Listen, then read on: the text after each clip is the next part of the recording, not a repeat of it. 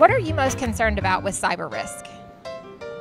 I am concerned that I don't think people are asking enough questions, and it's because they don't know the questions they need to ask. And everything is going digital and cyber. How do we really know all of the exposures and potential disasters that could happen?